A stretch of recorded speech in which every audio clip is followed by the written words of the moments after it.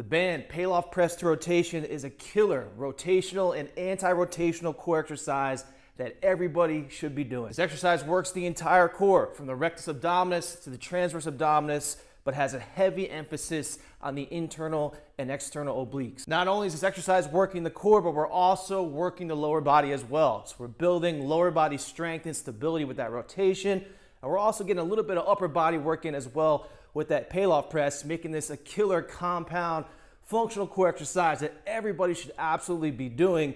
Full exercise breakdown. Let's go. Okay, first things first, you want to use a light to medium resistance band with this exercise. The thicker the resistance band, the harder it's going to be. Next, you want to anchor the band to something very sturdy and stable right about chest level. So if you have a regular resistance band just like this one, we're going to take the band, we're going to wrap it around, we're going to pull one end through like so, pull it tight, and now you're ready to go. Let's talk about hand placement. So we want to grab the band with the hand that's closest to the anchor point. We're going to have the band cutting across the meaty part of the hand. We're going to make a nice tight fist. We're then going to take the opposite hand and put it right over top of the other hand. Next, we need to get tension on the bands. We need to walk off of that anchor point. The further we walk out from that anchor point, the more tension we have on that band and the harder the exercise is going to be. So find a level of tension that allows you to maintain good technique, but also really challenges the core. Next, let's talk about lower body positioning. So I want you in a squat stance. So feet a little more than shoulder width. I want your toes pointed straight ahead, slight bend of the knees. I want you to really externally rotate those hips, so drive those knees out to turn on and engage the glutes. Next, let's talk about the Paloff press, which is the first part of this exercise. So lower body's locked in place. We have strong tension on the band. Just holding this position, you're gonna feel demand on the hips and the core as this tension wants to pull us inward towards that anchor point. So we have to fight that rotation by really locking in the hips and the core. Now the Paloff press, we're gonna press straight out.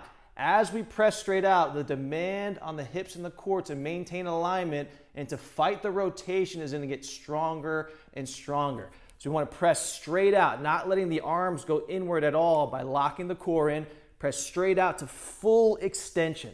So this is where we're going to finish that first part of the exercise. You're going to feel a very strong demand on the hips and the core. We're going to be building a ton of anti-rotational strength with the first part of this exercise. Okay, so we've pressed out into that Paloff press. Now what we want to do is initiate the rotation with the lower body. So we're going to pivot on the foot that's closest to that anchor point.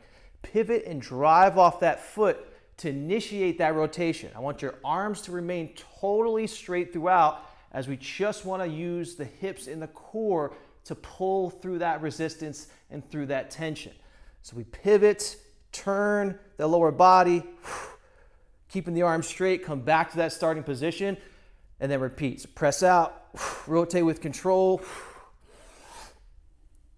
really initiating with that lower body.